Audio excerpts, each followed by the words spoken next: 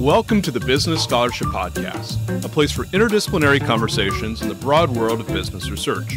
My name is Andrew Jennings, and it's my pleasure to be your host. If you like what you hear today, please subscribe to the podcast on Apple, Spotify, or wherever you get your podcasts. Plus, leave a rating and let other people know about the show too. And if you have ideas for the show, please let me know. My email address is andrew@andrewkjennings.com, and I look forward to hearing from you. All right, time for the episode.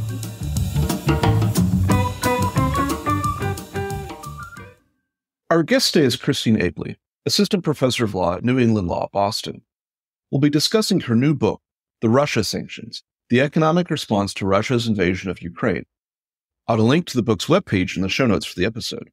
Christine, welcome back to the Business Scholarship Podcast. Thanks so much. I really appreciate the opportunity to speak with you. Christine, I think it's really incredible that you were able to put a book like this together in a fairly short amount of time on a really critical geopolitical issue of world economics and peace and security, a critical issue here in America's domestic politics. And to put this book together while history is still developing. This is recent history, but it's also current history. Even though it is fairly recent history, I wondered if you could give us some background on the events that led up to the subject of this book, which is U.S. and world sanctions against Russia and the Russian economy. Could you give us perhaps a high-level background of the state of play in early 2022 as Russia was massing on the borders of Ukraine, and how the U.S. and global sanctions, economic sanctions, responded to the eventual invasion by Russia of Ukraine? Perhaps maybe give us a little bit of a play-by-play of what happened and how these sanctions developed and were unveiled by the U.S. and its global partners. Certainly. So there had been some indication prior to the 2022 invasion of Ukraine by Russia of Russian intentions, specifically of Putin's intentions toward Ukraine. And certainly the greatest indicator of that was the Russian invasion of Crimea earlier in the decade. And as well, Putin's rhetoric signaled that he saw Ukraine as an integral part of the Russian state. And certainly there were indications of the coming invasion. We also saw Russian involvement in the Donetsk and Luhansk regions.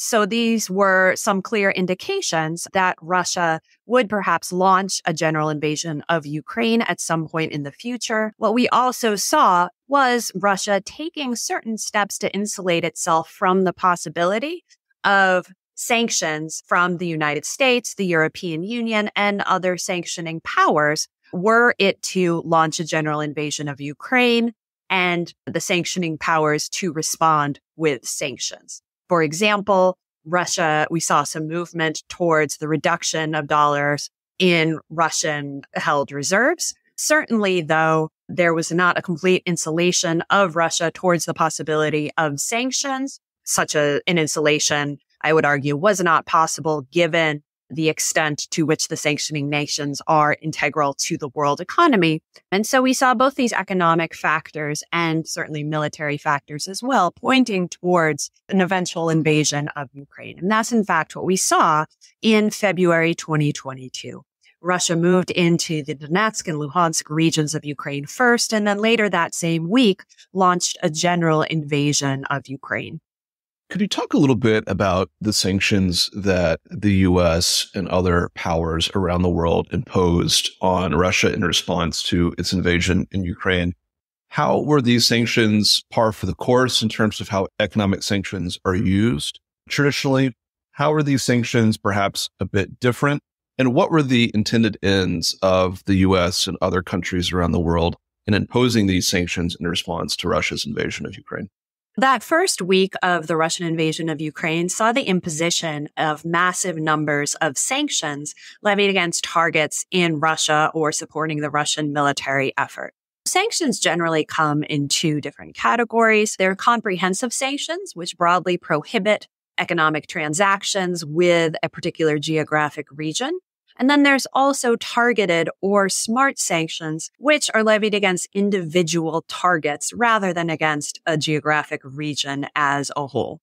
So what we saw in the first week following Russia's invasion of Ukraine were comprehensive sanctions that were enacted, but only with respect to the Donetsk and the Luhansk regions of Ukraine. And this was quite similar to those sanctions which had been enacted with respect to the region of Crimea after Russia's invasion of Crimea. Right? So that was similar, these comprehensive sanctions, but were very limited in their geographic scope. Those were proportional to Russia's invasion of those particular regions, and they were similar to sanctions that had been enacted in the past. The sanctions which followed later that week, following Russia's general invasion of Ukraine, rather than its move into the Donetsk and Luhansk regions, were quite different. So these were not comprehensive in nature, but despite that, the targeted sanctions that were enacted following the general invasion were much more sweeping in nature. And that's because these targeted sanctions, even though they were levied against individual targets, right? They were placed on individual targets. They were placed on a massive number of targets in a variety of industries very important to Russia. For example, the Russian financial sector was one sector that was heavily affected by the imposition of sanctions, both in that initial sanctions response and in the subsequent rounds of sanctions that have followed since then. The sanctions that were enacted against financial institutions came in different varieties. They were full blocking sanctions, which prohibited any transactions between the selected financial institutions and parties in the sanctioning nations. There was also what's known as correspondent banking sanctions, and those hinder the ability of the sanctioned Russian financial institutions to transact business in the currency of the sanctioning nations. Not all transactions are prohibited, but a very important subset of transactions with the currency of the sanctioning nations are, in fact, hindered. So that's one really important category of sanctions that we observed in that first week. Another category of sanctions that we observed, but became more important later, or developed later, were the sanctions with respect to energy. Because certainly some of the sanctioning nations did immediately prohibit imports of energy supplies from Russia. And Russia is a very important energy supplier globally. So some of the sanctioning nations did prohibit those imports, but often when they did, they were countries that did not already rely heavily on imports of Russian energy supplies like oil and natural gas. For example, the United States was quick to enact a ban on Russian energy supplies, but did not rely heavily on those supplies pre-invasion. The EU, in contrast, only later in 2022 agreed to a ban on the import of Russian oil by sea. And that's because oil supplies were much more important to the EU relative to certain other of the sanctioning nations. So we can speak on that a bit further, but the development of import bans relative to Russian oil supplies and then the price cap mechanism that was designed to improve the effectiveness of that particular measure grew in importance as these measures were developed. Certainly, there were a variety of other types of sanctions that were enacted as well. Some of the most publicized sanctions were those against oligarchs, right? Individuals, quite wealthy individuals within Russia who it's thought lend significant support to Putin and thus to Putin's war effort, and perhaps are in a position to influence Putin. Sanctions were placed on those individuals, and we saw the seizure of yachts and so forth with respect to those particular sanctions. We saw import bans on a number of other products from Russia. We also saw export controls on products going to the Russian military and with respect to certain higher tech products going to Russia generally. So those were certainly key elements of this sanctions response as well. With respect to the financial sanctions, we also saw swift disconnections of selected Russian financial institutions. And SWIFT is the messaging platform by which financial institutions message each other in cross-border transactions. And so that, although it didn't prohibit transactions themselves, also worked to hinder in a practical manner, the ability of those banks to carry out those transactions. We saw also sanctions on investment into Russia, and we've seen a variety of these sanctions types. And this was just the first stage of the sanctions, right? With the exception of the oil sanctions that I mentioned earlier. But since then, we've seen a variety of new sanctions being enacted against Russia, as well as increased enforcement with respect to the sanctions that already exist. As these sanctions were being imposed and discussed before they were imposed, I'm sure there are a lot of different kinds of actors in the room where it happens. There'll be diplomatic experts, there will be treasury officials, defense officials, but I assume there will also be lawyers in the room as well. And you and I are both lawyers, so I'm interested about some of the legal issues that imposing these sanctions might create for the US and for other countries around the world. What is the domestic or the international law of imposing these types of economic sanctions? What type of work might lawyers in this case be doing to make sure that any legal issues are resolved and that these sanctions are imposed consistent with domestic laws and with international law? Generally speaking, each individual sanctioning nation has its own body of law which authorizes the imposition of sanctions. So the United States, certainly sanctions, they're administered by the Office of Foreign Assets Control in the U.S. Department of the Treasury, generally speaking, pursuant to the authority of IEEPA. Similarly, there are legislative statutes in other countries, which either have been in place or have been enacted more recently to authorize the imposition of sanctions. In the EU, restrictive measures are coordinated at the union level. So that's something we've seen as well. The imposition of sanctions by the EU in coordination with the United States and the other sanctioning nations.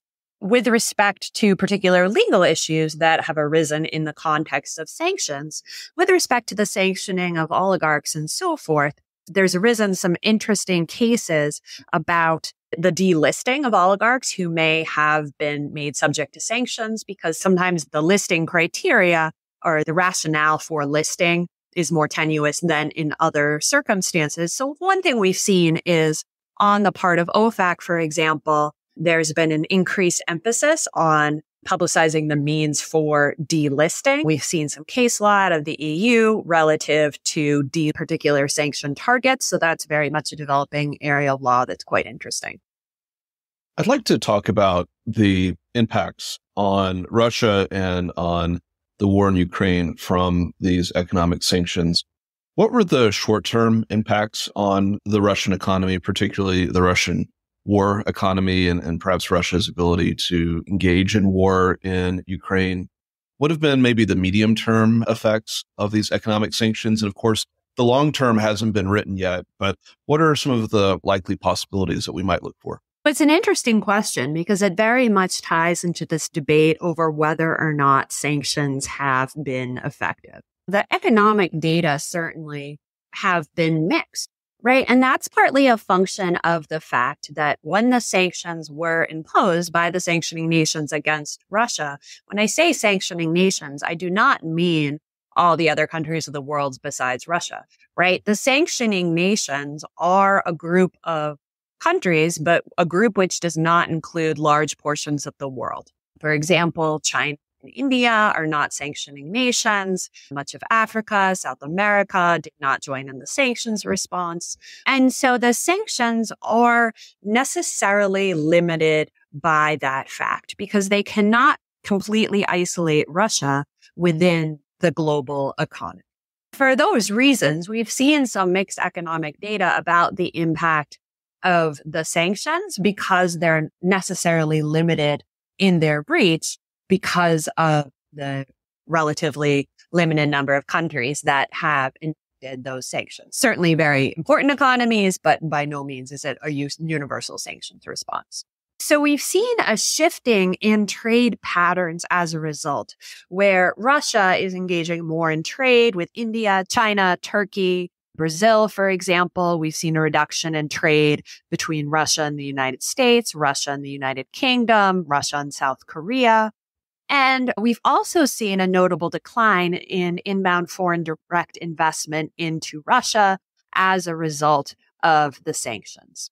More recently, we've seen significant inflation in Russia, right? And that's due to a variety of causes, not just the sanctions.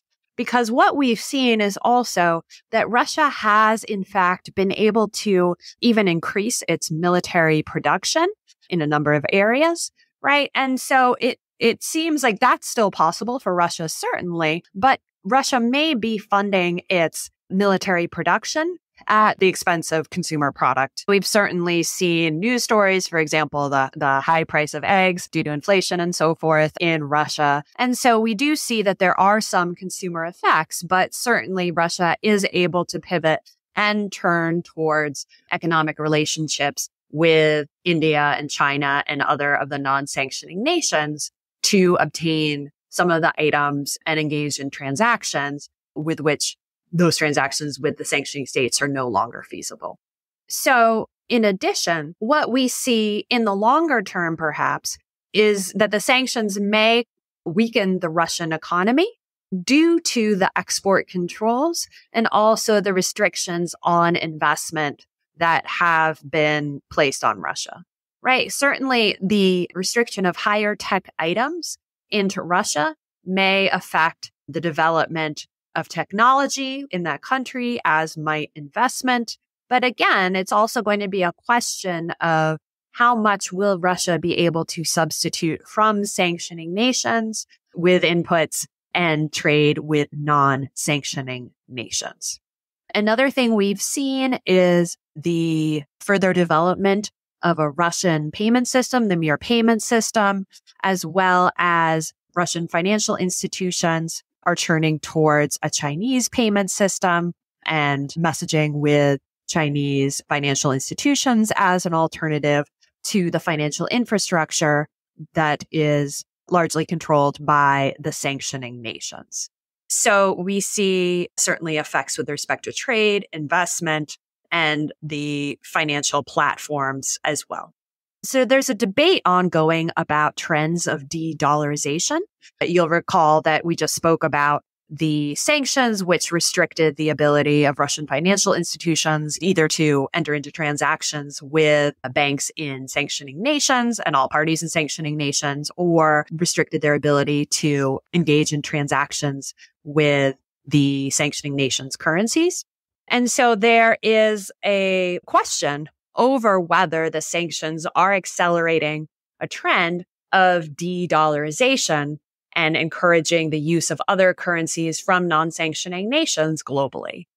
So I think that certainly sanctions are not discouraging that trend. They may, in fact, be accelerating that trend, but that's a trend that existed prior to the imposition of sanctions. And certainly sanctions are not the only factor that is fueling the trend of de-dollarization. De-dollarization is also unlikely to be complete. De-dollarization, the dollar is a dominant currency, and so it's unlikely that the dollar will move from that position anytime in the short term, I would say. I'd like to go back to early 2022. Let's imagine that you're an advisor to the White House, to the Treasury Department, to the State Department. You're in the room where it happens. And having the benefit of hindsight, knowing what now, what would you have advised President Biden, Treasury Department, et cetera, to do differently on the economic sanctions front?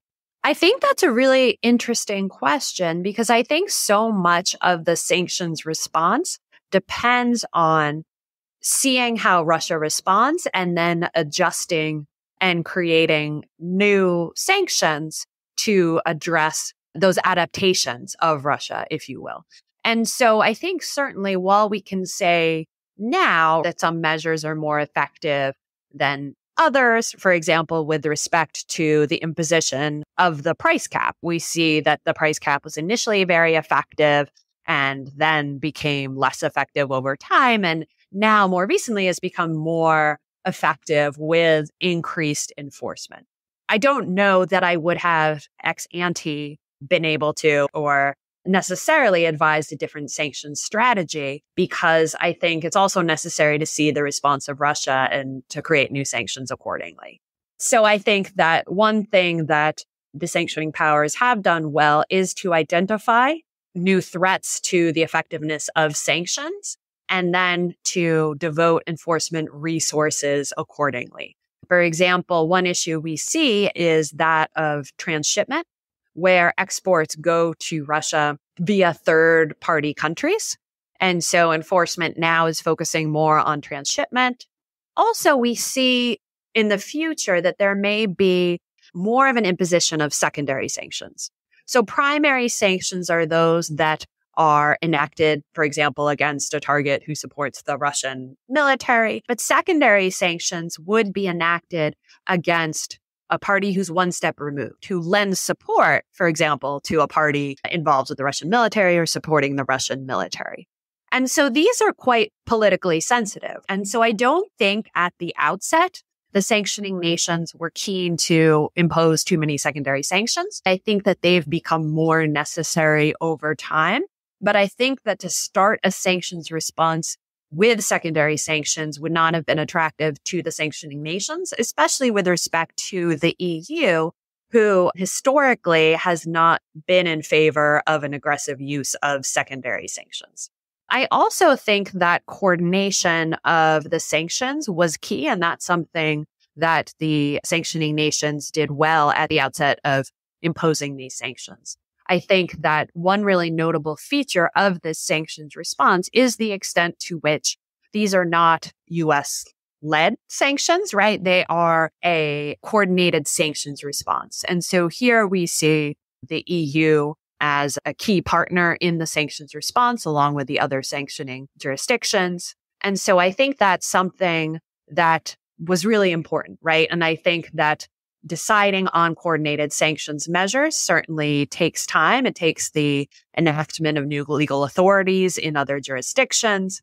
And I think that is something that I would very much not have wanted to sacrifice at the outset of imposing sanctions. So I think that's something that was done quite well. Over the last few years, what have we learned about economic sanctions from this experience of imposing them in response to the Russian invasion of Ukraine? And are there implications or learnings for that we'll take to the next global crisis, perhaps? I think that one thing we've seen, again, is the importance of coordinating sanctions among jurisdictions, right? I think that one reason why the sanctions response is so effective is that the United States, the EU, Australia, Japan, Canada, and so forth, they are united in the sanctions response. So while Russia is able to turn to certain of the non-sanctioning nations for economic substitutes, the strength of the sanctions response comes from that level of coordination. And I think that perhaps signals a new era in sanctions impositions where we see the importance and we understand the importance of a multilateral sanctions response.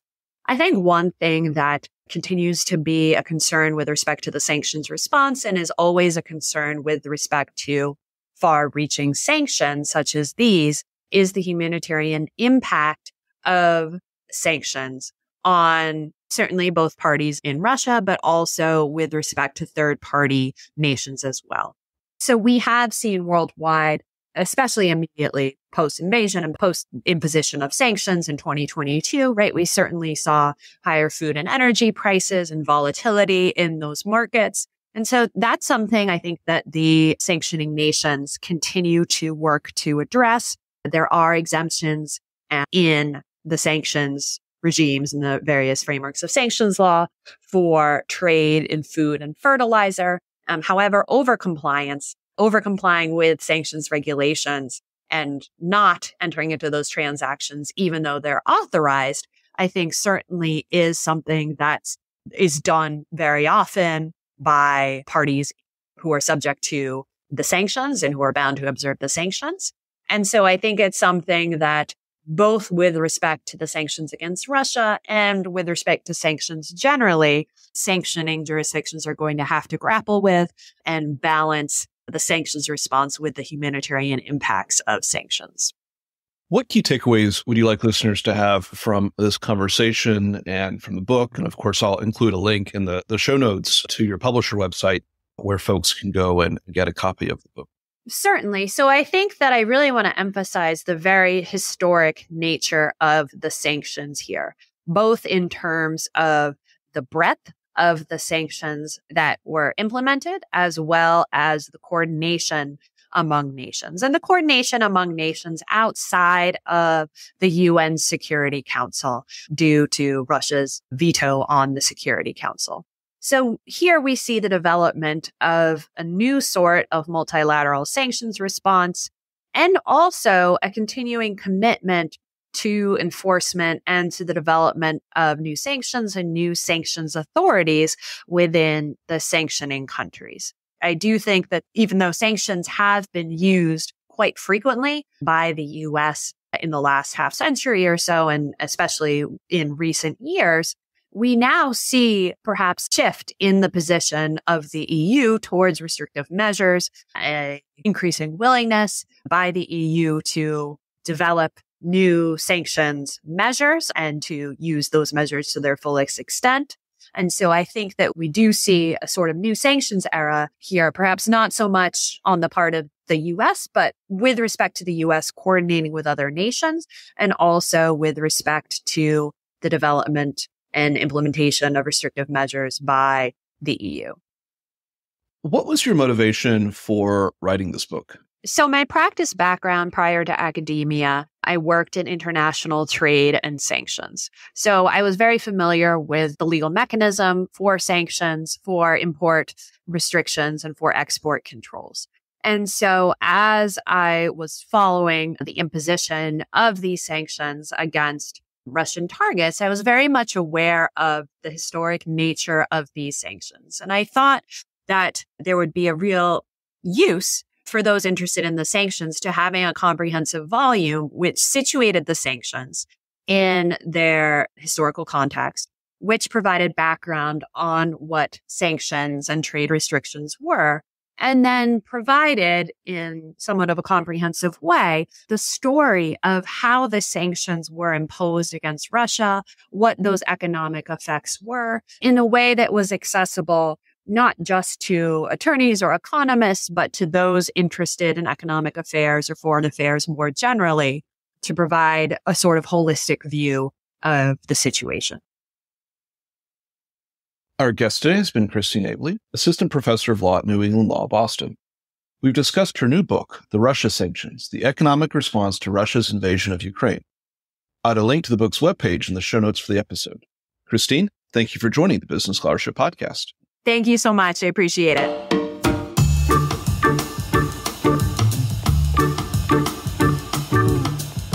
Thank you for listening to another episode of the Business Scholarship Podcast.